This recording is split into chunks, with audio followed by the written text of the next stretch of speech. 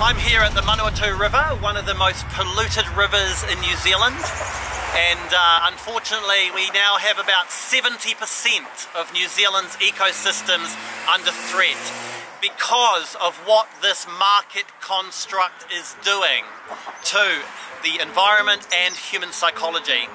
So if we want to improve our public health, our broad public health, we're going to really have to redefine the social contract.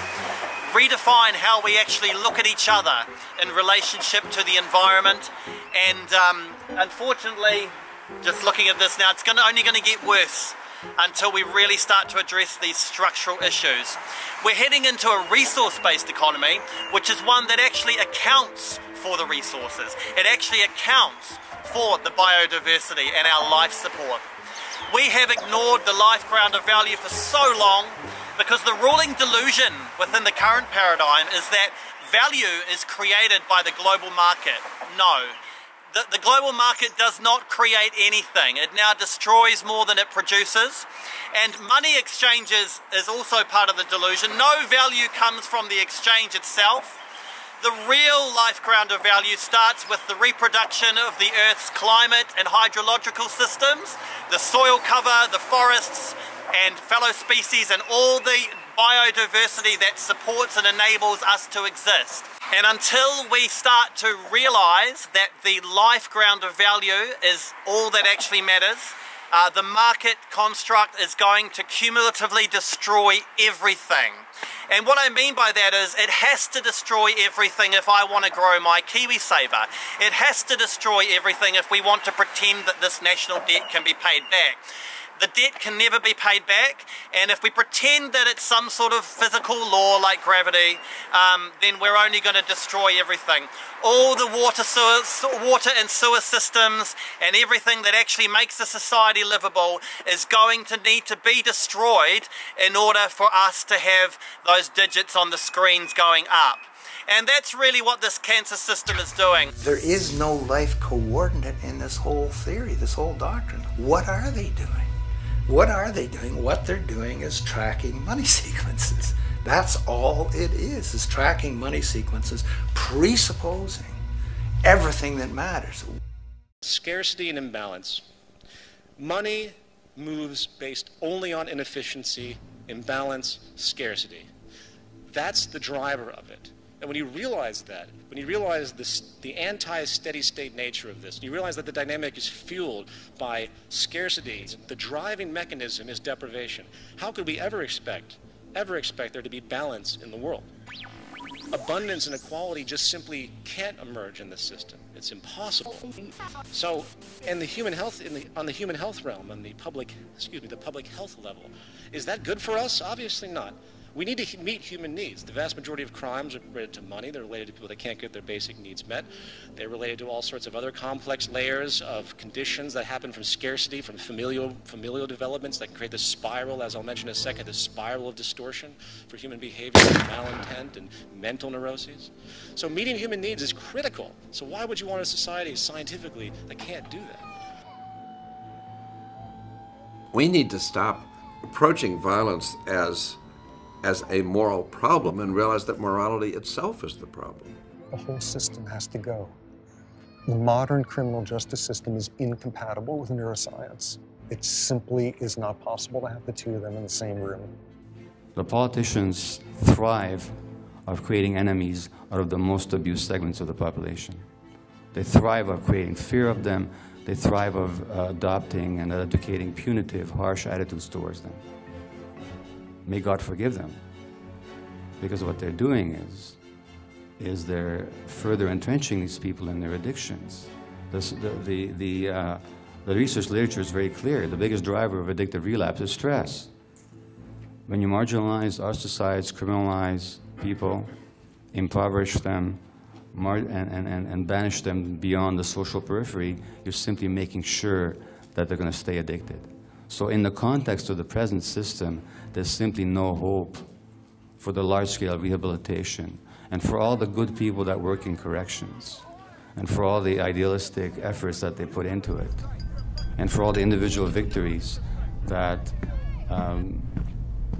somebody in corrections or somebody in addiction treatment, a counselor or a physician like myself might occasionally witness, for the most part, the system is almost designed to keep people entrenched in misery. Thank you. Again, I emphasize, it appears to be the most anti-moral system one can imagine, but in fact it is a moral system and is defended as a moral system, and through the notion of the free market and the self-maximizing atoms, optimizing consequences by an invisible hand that will necessarily turn out this way. It is a morality. It's a crazy morality, but it is one. It is an ethic. Having clean, say, unpolluted water in your home might seem like a nice thing and gesture, but the fact that money is not being exchanged for that is anathema to the economic sustainability that we've come to understand. So more pollution means more profit, more disease means more jobs, ad infinitum. In fact, I would go so far to say, as pointed out here, that sustainability, efficiency, and preservation empirically are the enemies of our economic system, and that's unfortunately the firm reality. I would even go so far to challenge, for those out there that basically at this stage are not in favor of the complete abolition of the market economy as the solution to the destruction of our environment, not to mention the collapse of the social order itself we are seeing, while working to replace this system with a truly technical approach for resource management, proper scientific allocation, seeking the highest level of efficiency possible at every turn in production and distribution, for maximum sustainability, which is a technical distinction, including proper allocation of labor and everything else, really just engaging in patchwork. It's not going to do anything in the long run. And we're wasting time because time is literally running out. The facts are undeniable that we are not clean green in our lowland areas. So do you expect with a statement like 100% pure that we should be 100% or as close to it? Or do you accept that marketing is marketing and that it isn't necessarily a representation of fact? All I ask is that we stop declining. I mean, we've got shocking levels of pollution already. 96% of our lowland rivers you can't swim in or you'll get sick. I just want to stop it from getting worse, and I don't think the politicians that are talking around this, or the people who have problems with what I'm saying, have any idea of just how bad things are and the fact that we're not getting better, we're getting worse. I think it's ultimately a knowledge war, and that we live in a knowledge world, and knowledge is what's going to determine whether we sink or advance. If we don't live in accordance with the natural resources, we can't live. You can't designate a population of 10 million without doing a study of the resources you have. After you study, we have enough resources to support so many billions of people, and if you exceed that, you're going to have starvation, malnutrition, territorial disputes. If you maintain a population in accordance with the carrying capacity of the earth, no opinions of senators. Politics was great 100 years ago. Today it's all obsolete. You're talking revolution. No. When society breaks down. Technical revolution. But when society breaks down, then they'll want to do it a different way. I'm sorry about that. What does it say on here? In God we trust. This is God. Doesn't she look so much better now? I'm worried about the can though, Philip. Yeah. I'm worried about the can. In what sense? Well, made in a factory in China. Oh, yes, yeah. Part of the problem. Yeah, well, I mean, you probably can't get cans made here.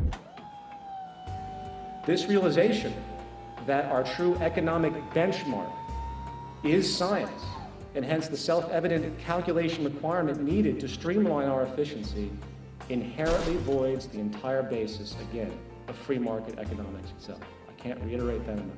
For it simply makes zero technical sense scientifically, and is in fact provably now working against our survival and accelerating.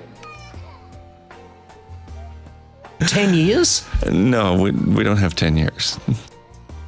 This paradox has been responsible for the tremendous success of capitalism over the last 2 centuries. But here's the irony. The very success of this paradox is now leading to an end game, and a new paradigm emerging out of capitalism. Well, you might have a big fat mortgage and a big fat interest rate to service that mortgage. I know I certainly do. But what if we told you that the money the bank lent you doesn't actually exist? You're paying interest on a loan that's been conjured up out of thin air. Sounds crazy? So if you want to learn more about the cancer stage of capitalism, you can look at my website. There's lots of information there about what this system is, what it's doing, and the inner logic of recovery from that. Because once the system disorder is understood, the inner logic of recovery is self-evident and cannot be coherently denied. You know, and it's a simple... I don't want to do an advertisement for you, but that is beautiful air. Yes.